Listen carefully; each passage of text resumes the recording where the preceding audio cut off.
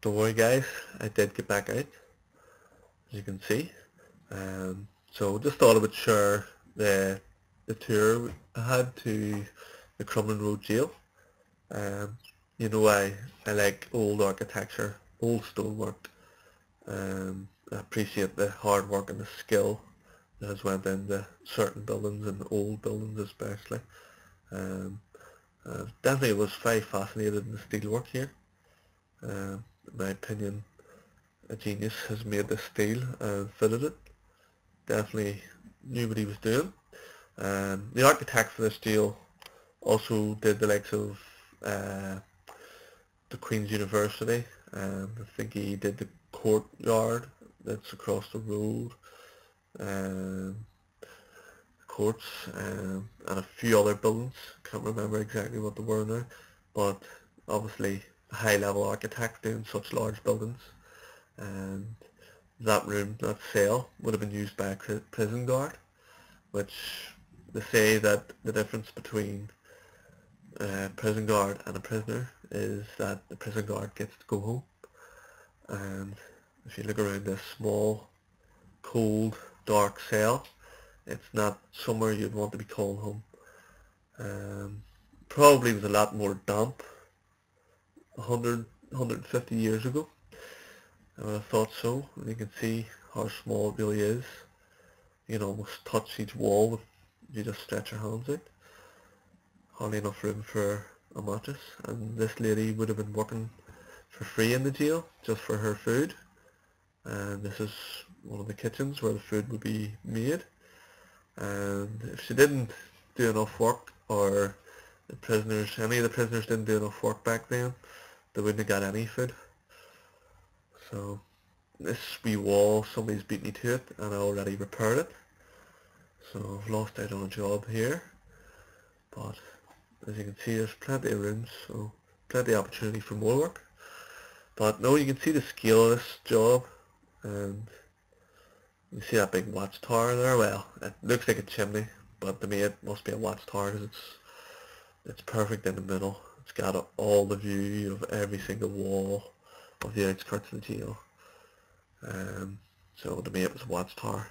There's another watchtower in that corner, and I don't think many people could claim that wall. And again, another wee look at the stonemasons. Fantastic work here. Um, Here is one of the most famous parts of the jail, which is the tunnel, and behind that steel door would have been the courthouse. So you would have went straight from court and you would have walked under this tunnel and then the jail. And above this tunnel is the Crumlin Road, which is a very, very heavy traffic road. There's quite a lot of traffic on it. And believe it or not, being in the tunnel, you wouldn't think that there was buses and cars, lorries driving above you. And you can see the creepy ceiling. And they do say that this tunnel is the most haunted part of the whole jail. And they do say that the jail is one of the most haunted buildings in Belfast. So it's another tour you could do. You could, I think you can spend the night on a paranormal tour, I'm not sure. And there you go, there's the governor's list of all the governors and all the dates, all their names and all the dates when they would have governed the jail. But yeah, back to the tour. I thought this tour was interesting, and it was definitely worth the money. It was worth the trip. So if you were about Belfast and you want something to do, this could certainly keep you going for an hour or two. It's also a cafe and a restaurant in the jail, which not many people will be able to say that they had their dinner in jail and got home the same day. So it could be one for you. But yeah, it's a big enough jail, and you can see how dark it can be without any lights here in this wing. It's made up of wing A, wing B, wing C and wing D. 4 wings total.